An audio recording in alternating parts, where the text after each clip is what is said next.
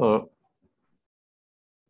Hello. Welcome to the September 8th, 2021 meeting of the DEI working group. I just copied some items into the notes from last week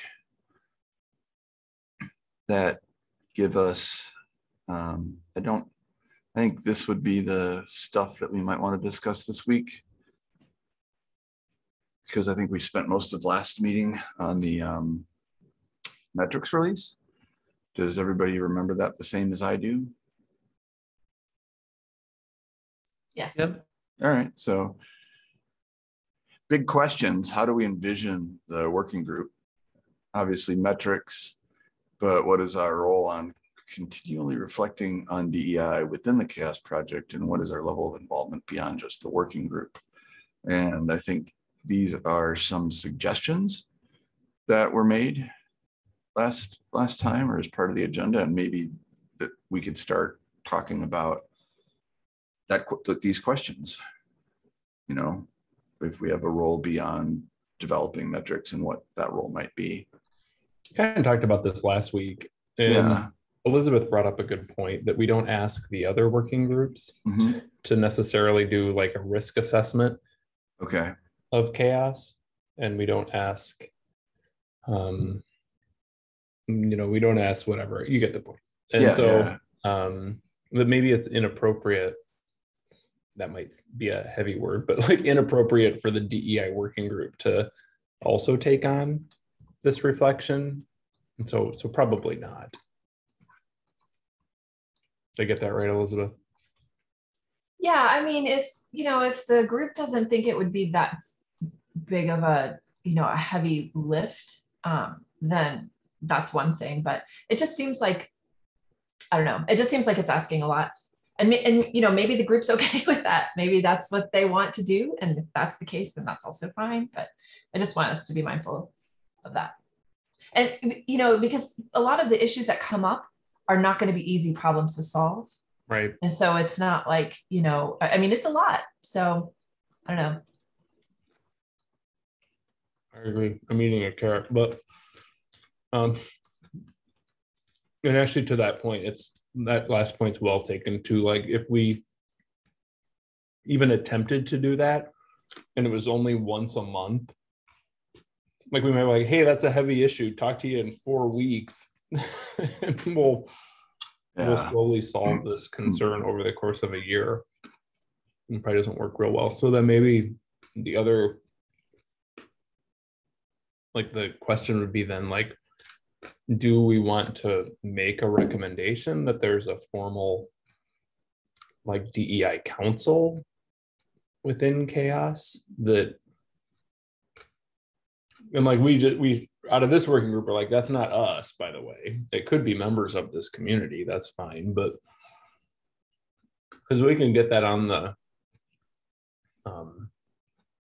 board meeting, because I think that would probably need board approval, like if we made like a council. So we could put that on the meeting, at least kind of elevate it there and get feedback. What do you think of that? I think that's an excellent idea. Yeah, okay. I think so too.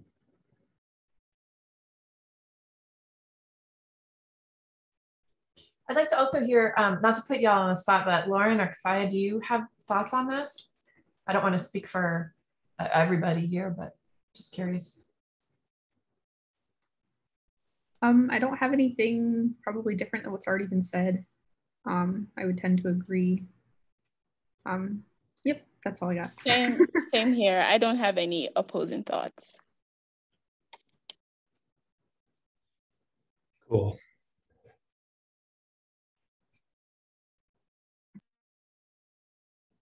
Okay. So the next item on the agenda is whether we want to change our meeting from weekly to 2 to 3 times a month. I think all this becomes moot down below. Yeah. So we still want to meet weekly, just doing the metrics. Okay. It is all right. Okay.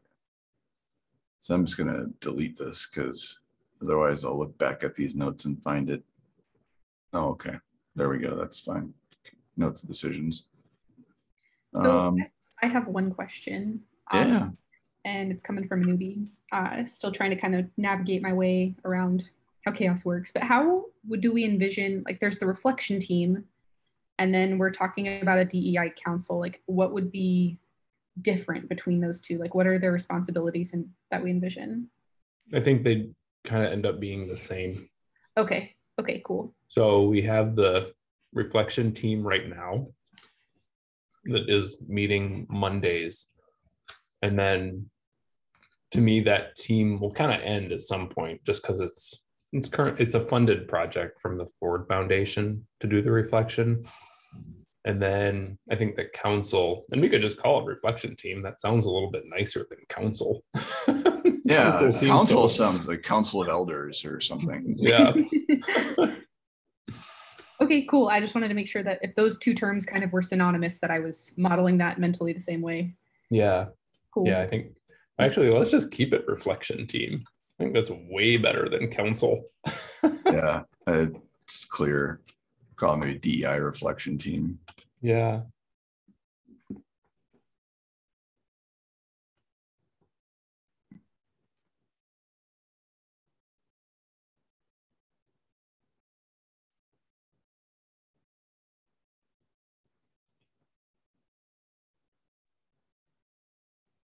Where are the in Google Docs, where are the emojis? Are they in special characters? Yes. Unless you have hard-coded a keyboard shortcut, as some of us have. Honestly, I use mine emojis a lot. So mine does not work in Google Docs. I have to go to the Omni bar on Chrome and then type in my emoji and then copy and paste it into Docs. But that might just be Windows struggles. I wanted to add the carrot emoji to my carrots, and I did. I do have a topic other than the carousel. Other than the carousel, I'd like to talk about, again, about the DEI working groups like role in onboarding in the CHAOSS community. Where do we stand with this? How do we want to be part of this, or do we want to be part of this? I mean, I think, speaking for myself, onboarding is certainly, if we do it well, we will retain new contributors in general to a greater degree. And that doesn't solve the problem of attracting more diverse contributors. And so that might be the place where DEI could be additive in terms of conceiving ways of identifying and recruiting people from more diverse origins. Yeah, the reason I brought it up to DEI was because it's part of the inclusion aspect of it. It can be part of the equity aspect of it, no matter how you handle your onboarding. And I think as I've seen it with my minimal experience in the field so far, but like as I've seen it, the more welcoming you are, the more diverse group it just kind of happens. It happens that you start bringing in people that wouldn't feel welcome in other places. So Matt, could you, I think we would all agree with that, like being more welcoming is a good thing. So do you have thoughts on like how this working group could help in that regard? Is it about like creating more artifacts that help specify that, like new metrics, or like we have these metrics models, you know what I mean? Or is it actually doing things within the CHAOSS project that assist with onboarding? See what I'm saying? Yeah, I was kind of thinking more the latter, because the human element of like communication and connection is what makes that inclusion happen. Just from the perspective of someone who like you find yourself in the CHAOSS project, it can be easy to find yourself in a spot where you don't know where to go. And I'm trying to, I'd like to have some kind of forcing function or some kind of, rare meeting if need be, but to get this onboarding sorted out. these issues with onboarding. What are other people's thoughts about this? I like it, and I have no problem with it. I feel like it's a little bit more of a digestible chunk for us to tackle than like all of the other things that we listed above, implementation, ethics guidelines, all that stuff. Like onboarding seems like it's directly, something that we could help with. I guess maybe we could start with like, what are the problems to be solved? Because I know we've made some efforts to improve it, but I think to Matt Cantu's point, we don't like, there isn't really a plan in place. There isn't really like, this isn't really written down, I don't think anywhere, like a documented list of like, here's the problems that people are having and here's what we're going to do about it. It's just kind of been a little bit more organic, I think, than that. As ideas come up, we just kind of implement them, but it would be good to see, more of a plan, I think, in place. So yeah, there's one last thing is that what's organic for a lot of people can be not organic for others. And that's what I'm trying to work on. I will identify some issues and come back next week. I'll take an action item for that. And then I'm not going to try to just point out what's wrong, but I'd like to try and figure out some solutions as well before next week. So, I think, so I like this a lot. And I think as we have the DEI reflection team that's providing, the DEI reflection team does not do implementation. They are about providing suggestions and ways to think about the project. So you can probably see where I'm going with this. At some point, the implementation has to land somewhere in the project. And, if you take a look at the landscape within the CHAOSS project, there are certain areas where those recommendations just won't land. You know what I mean? They're not going to land in the risk working group likely, or they're not going to land. Some of them are kind of community based, but generally speaking, they have to land somewhere. And so and there are, I think, certain working groups that are just kind of set up around defining artifacts, like the metrics model working group, for example, defining models of collections of metrics that might be useful for other people. But the DEI working group does seem to be in a slightly different position, a more unique position to have maybe not to the full extent that we were talking about before, like we do everything all the time, but some location for doing this type of work. So I'm okay with the DEI. What I'm trying to say is I'm okay with the DEI working group taking on a slightly different persona or a slightly different approach than some of the other working groups. That yes, we do create artifacts like that help inform for example, Matt, the badging program, you know what I mean? Like that's okay, we do that. And we actually have a program. We're actually the only working group that does have a program, to be honest with you, the badging program, which is helping others through their DEI. So maybe this one is kind of, we could think of it just like a badging program, but like internally, you know what I mean? Like we're thinking about how we can not only help people externally, but help ourselves internally. And I don't know, that was kind of a long statement, but that's where I'm at. So Matt, I would recommend, I think the best approach maybe, and I think Elizabeth alluded to this, would be the philosophy we have in the CHAOSS project with respect to creating artifacts and software is generally, move people off zero. Like there's no bearing on community health. So here are like a few things that can help you improve. This doesn't solve everything for you, but it slowly moves you forward in the right direction. Maybe we could think that way as well, Matt. Like those recommendations, they may look small, but they're actually quite impactful. And then over time, all of those small things slowly accumulate to larger things. And before you know it, you're doing pretty cool things. Yeah, that's how badging worked. That's how I think I want to move forward with the onboarding stuff so far. I guess I'll be back next week with more information on this. Stay tuned. Okay, that sounds great. And Matt, let me know too. I'll put something out there too. Just through our current funding here at the university, I mean, if you think there are things you need, kind of think that way as well. You know what I mean? Like financial support that Sounds good. it could do this as well. So try not to let money be the issue. Unless it's like $1 million, then make money the issue. All right, cool.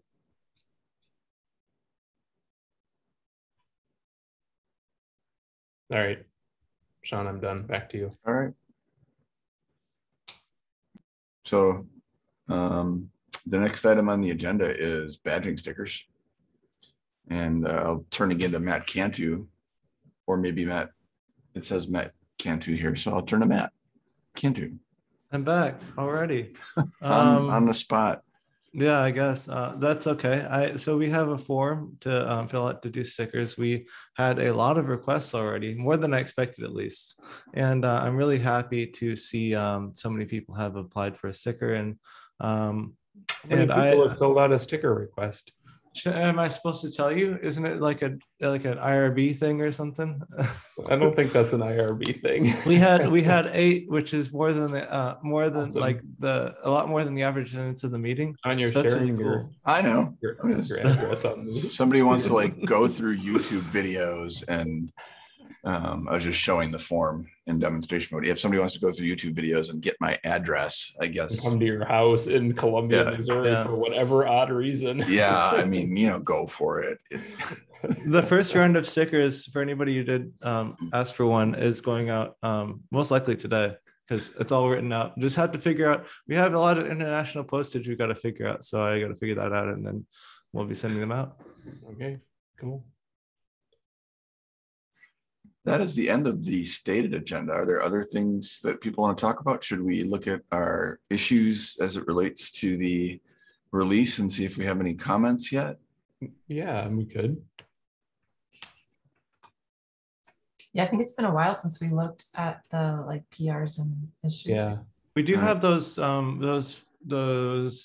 action items from last week, from the week before, about the metrics that we need to put checklists on. Are all those done? I took care of the documentation, discoverability, and inclusive experience at event ones. We were missing a couple of things that need to be fixed. Let's see. I guess there's a number that don't have things checked off yet. By the way, I would like to make a comment now that you're looking at this. Mm-hmm. The psychological safety metric, this in particular. So this came up in the Asia Pacific call, that this was an absolutely wonderful metric. Yeah. So it was in the, yes, exactly. It was during the translation process, because obviously the metrics have to be read, right, and understood. And the comment was it was just a wonderful metric, and there was a lot learned during the translation process.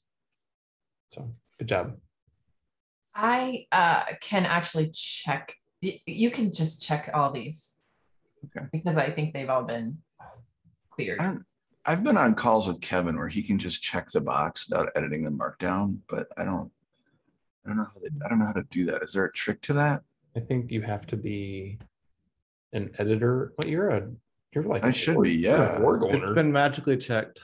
I can check if you need me to on this one. Yeah, I mean, if I can go through and edit the markdown, but if you have the ability to check the boxes, that's faster. That is kind of weird, because I guarantee you are a CHAOSS org owner. Yeah, I know I am, but I, for whatever reason, don't have the rights to check that box.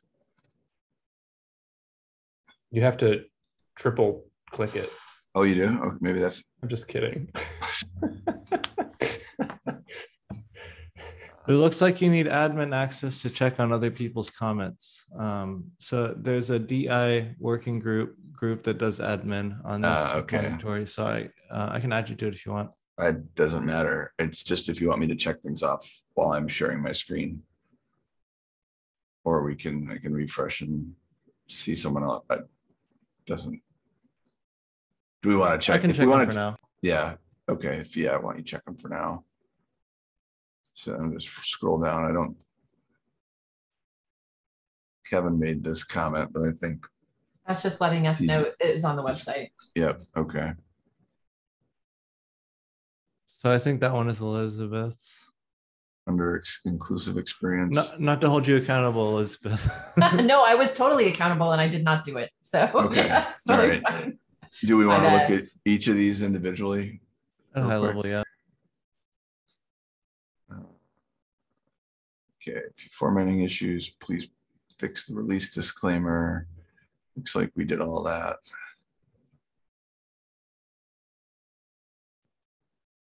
Speaker demographics.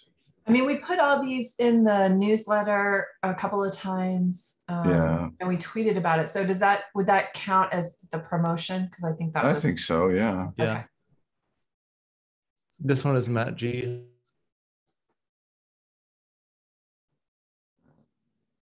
Time inclusion. Yeah, and that's pretty much done. I actually don't know if we updated. What are you on right now, Sean? This is the inclusion for virtual events. I was doing the event demographics one. Mhm. Okay, so these either are done, and I was just looking to see if anybody had commented during the review period. Have we had anything to respond to? But I'm not seeing anything yet. Are there metrics beyond these four? I don't There's think a so. fifth. Is there? We're not covered. Inclusive experience at event and event demographics, documentation, discoverability, which is farther down. So that's why Oh, okay. it's been a while.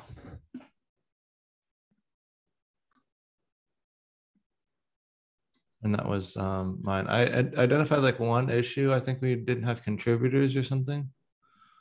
Let's see, first comment. Yeah, I put them under the check boxes. Okay. Yeah, there's no contributor list on this one, which is not a good deal. Okay, so And I had to change the file name, which I'm reaching out to Kevin about. okay, and then yeah, all right. So do we want to? Do we know who contributed to it? Is that something you can edit, or is this one from so long ago that we simply don't know? It was part of a doc that was three of those three metrics for documentation. Mhm. I'm not sure who did what and who did what. Otherwise, I'd be able to trace down the doc.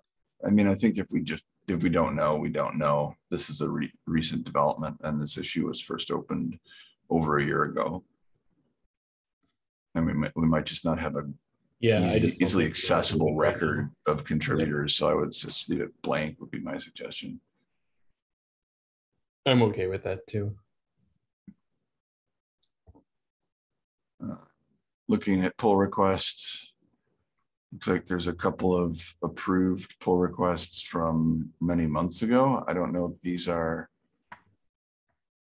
things that we want to merge.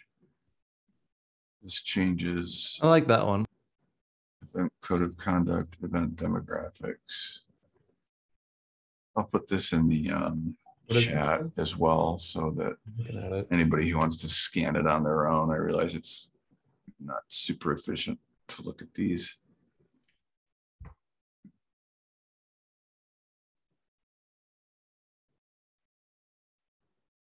I think this is where we switched it to just attendees from attendees and speakers.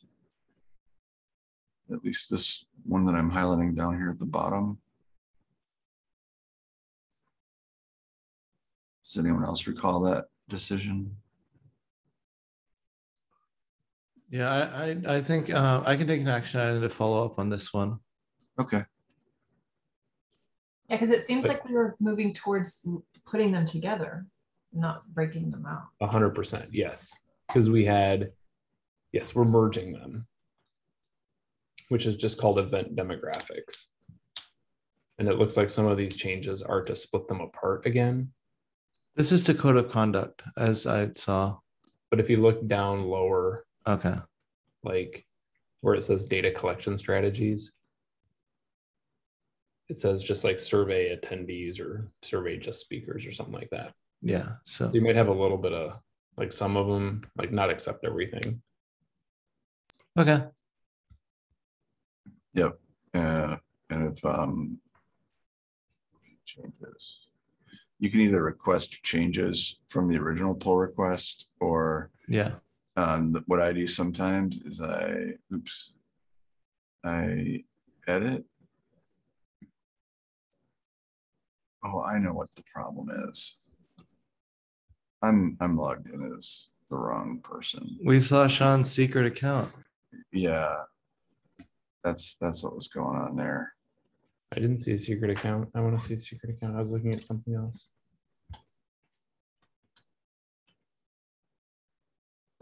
It's not a secret account.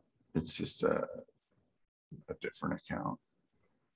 But in cases like this, Matt, what I've done before is you can edit this and you can create a new branch off of the main branch and merge it into that, and then make the edits you want to make and do another pull request. Okay. That I've found is the easiest way of editing someone else's pull request without going through the long cycles of asking them to make changes. And sometimes people make them and sometimes they don't.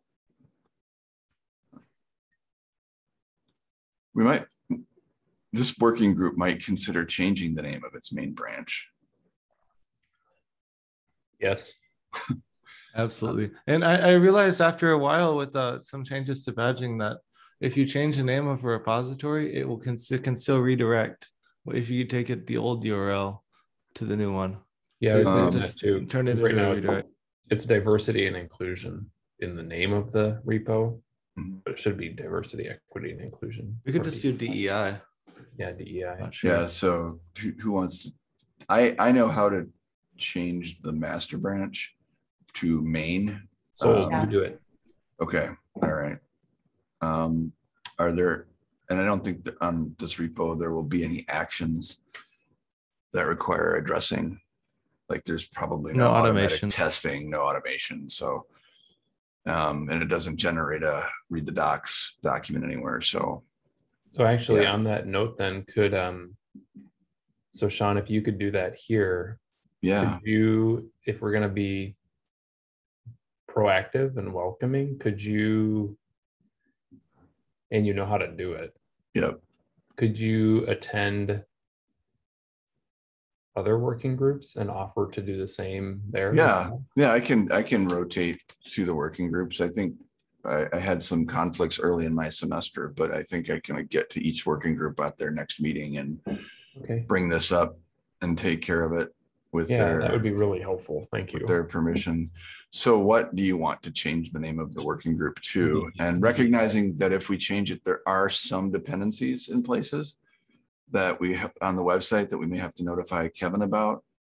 Although you're right, Matt, it does automatically redirect for a time after you change the name. That was your earlier point, right? That was, yeah, Matt's point. Can't do. Correct. Yeah. Yep. So what do we want it to be called diversity, equity, inclusion, or do we want it something shorter like DEI? Yes. DEI? Yeah. You might want to do all caps because that's how people know it. Oh, that works. That's not what, yeah. I mean, our way of naming repos here has been all lowercase. Got it. Like Okay, it's that a works. style of this organization. That works for me. I don't know if we need me to, I mean, I can change the branch while we're sitting here to see if there's anything else that we want to talk about. Actually, yeah, let's go ahead and do that just so.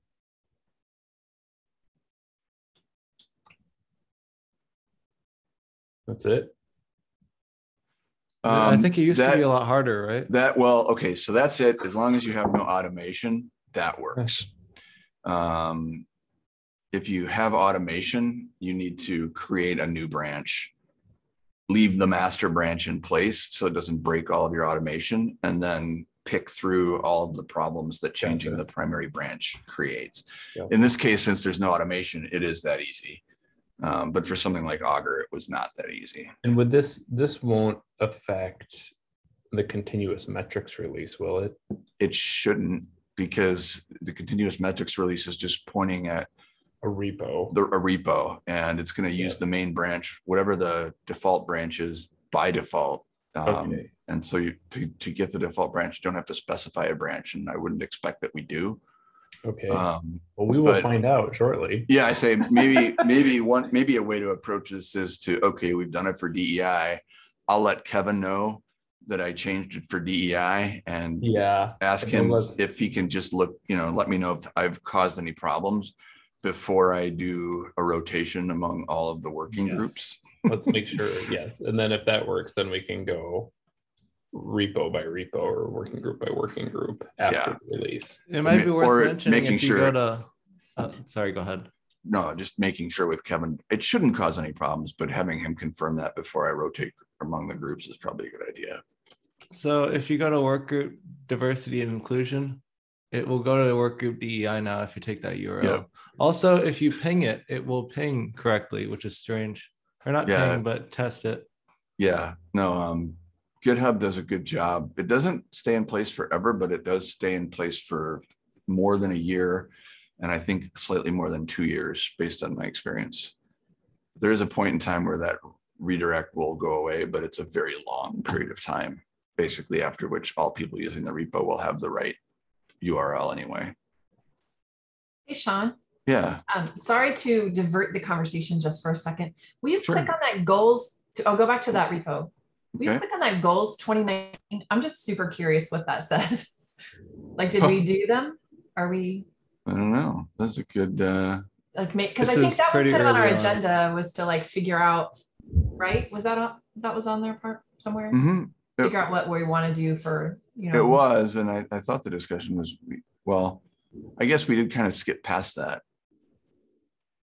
And got stuck in we talked mostly about not adding to our workload for this. And we working group. don't have to do this right now. I was just really curious what that looked like. So we can just Yeah. Worth mentioning, our goals were objectives were use cases, project partners, CHAOSS mission, ethical guidelines, and metric workflow. So we've been doing a lot of that this year. Maybe we could do a quick PR to update that to goals 2021. 2022. Well, do we want to, I mean, we can change the name of it rather easily. We need to make a new one if we're going to make one, though. All right. And I would say that we probably don't, I mean, do we want to take that on? Do we want to? We could put that on the agenda for next week, maybe. Yeah, that's what I was thinking. yeah, I think that's a good idea. Yeah,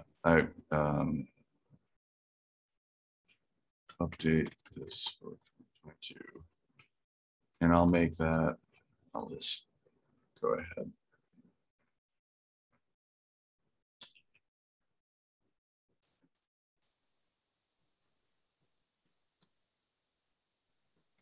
We need a facilitator for next time as well. I should be able to do it. Okay. Unless anybody else wants to do it. Otherwise, that's totally okay too. Sorry, I jumped on that. I haven't done it in a while. I'm okay with you jumping on it. Oops. So I'll just move this up here for our next agenda.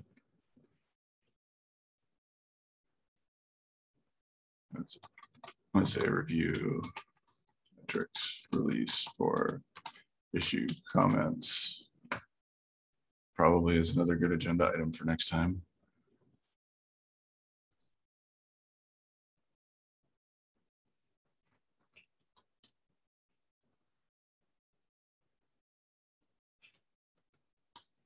All right, anything else that we want to discuss? Well, the naming was big for me.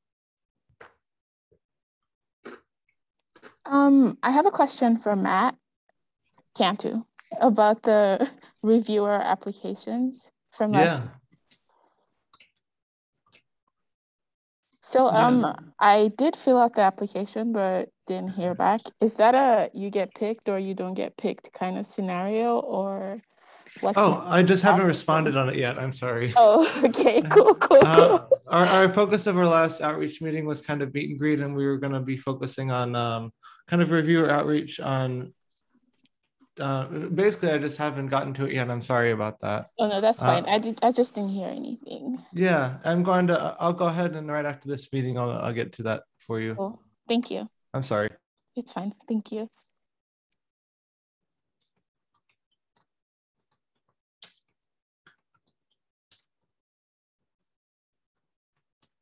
Yeah. So if any other things that folks want to talk about this week?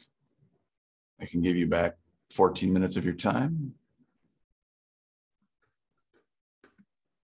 Amy, Austin was fun. I was super busy.